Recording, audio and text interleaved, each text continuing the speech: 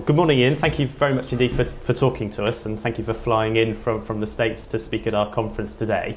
I wanted to start with a pretty basic question, which is many people in the audience today won't have come across the term risk adjustment before. How would you explain that term of risk adjustment to the non-expert? To me, risk adjustment is a system of reducing clinical risk in a population down to a single number. We are able to use risk adjustment, which is derived from the conditions and the diagnoses present in a population. We are able to reduce that to a single number so that as we compare populations, each population has a number, its risk score.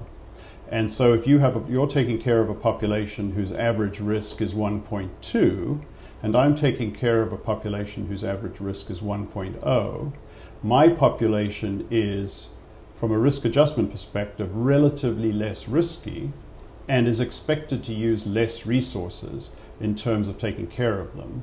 And it's important, I think, because if you're taking care of a population that's 20% riskier, in general, we'd like to give you 20% more resources to take care of your population. Thinking about the use of risk adjustment in the US, what would you say have been the major successes of the technique?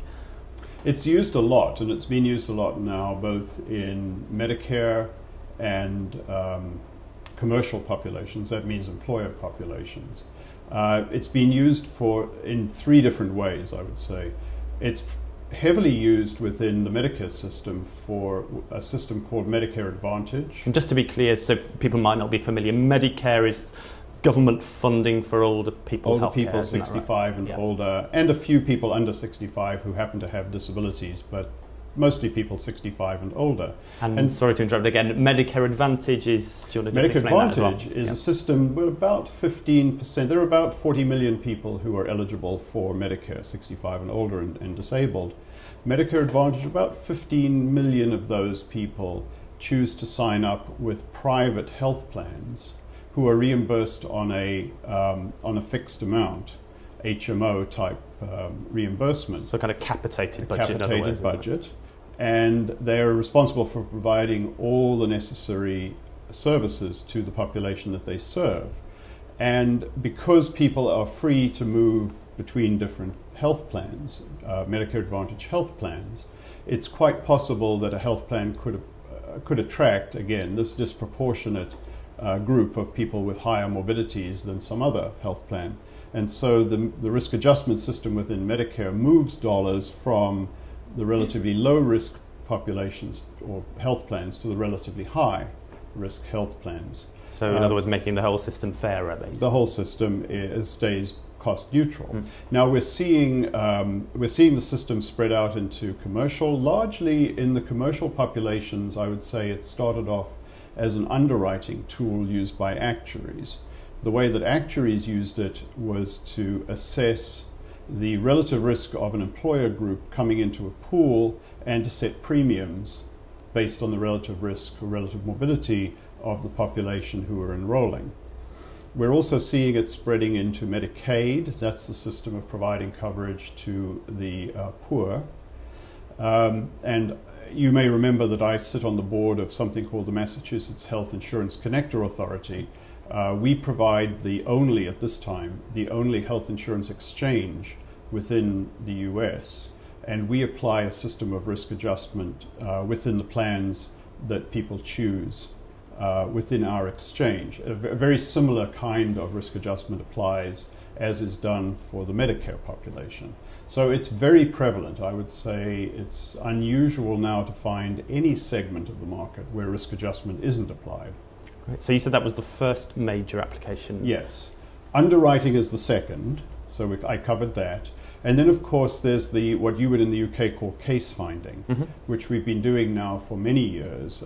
Disease management was a very big industry. It's a little past its prime now perhaps in the US, but we've always done a lot of predictive modeling, which is the other side of risk adjustment.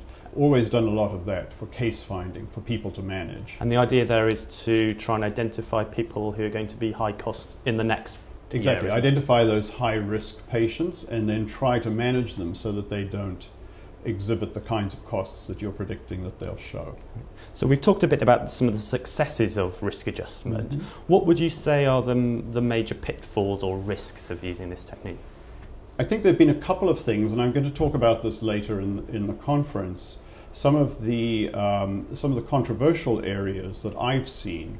One of them is that the risk adjusters that we use are perhaps not quite as accurate as obviously we'd like them to be, and that introduces some problems. And I've seen problems in my own consulting practice with changes of mix within a population having an effect on a risk score, and therefore the relative risk of the population, and that then means that perhaps the providers, the GPs, are not being paid as much as they think they should be paid. So that's been an area of controversy. A second area, which I think has been, from the perspective of the payers, has been somewhat controversial. I described how risk adjustment is used in Medicare Advantage. What happened as soon as Medicare Advantage plans were reimbursed based on the average risk score of their population, morbidity-based, a whole industry grew up almost overnight of people who went around and examined medical charts to find unrecorded conditions, which then drove up the risk score. But of course it's a zero-sum game. And so what happens is as one plan adopts this method of driving up the risk score, everybody has to do it. And I don't think that's a particularly effective use of resources. And then I think the third area that we found, which I found very troubling and really want to do more work in, is the effect of the management of chronic patients, long-term conditions. Good management of those patients keeps their risk score down. But if you think about it, reimbursement, higher risk scores drive reimbursement. So what's happening is there's this sort of disincentive, in a sense, to manage the patients to a lower risk score because you cut your reimbursement. And I'm not sure how we get around that, although people have suggested, we see in the United States what's called pay for performance. So if you do a good job of keeping your patients to their medications and their tests and things like that, you'd get paid more. A bit like our QOF, as we call it, the Quality and Outcomes Framework. And that may go to some of the way to making up for this. But I think that's an area that people is under-researched and really needs more work.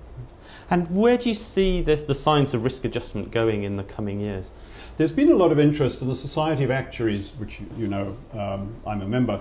The Society of Actuaries has sponsored 3 studies in the past and is currently sponsoring a study of non-traditional risk adjusters, looking at bringing some of the other kinds of clinical information into risk adjustment. Of course, up until now, everything in the US has been based on claims-based data, the diagnosis and procedure codes that are present in claims. We've been able to get hold of some data sets that include some clinical data, and so we have a project that we're sponsoring looking at what this might do in terms of improving the accuracy. Because I think that there's a lot of interest, at least in the US, in terms of answering the first of the controversies or first of the issues I pointed out, which is risk adjusters are not as accurate as we'd really like them to be. Accuracy has grown over the 20 years that we've been doing the Society of Actuaries studies, but they're still not as accurate as we'd like them to be. So I think that's a big area that we'll see development in, using both clinical data and self-reported data.